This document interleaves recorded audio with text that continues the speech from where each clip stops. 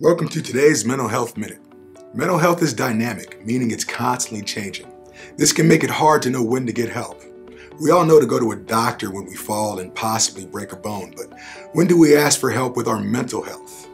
If you notice your mental health is causing serious changes in behavior like eating or sleeping habits, avoiding friends, or losing interest in things you once enjoyed, it's time to seek help or guidance from a trusted adult.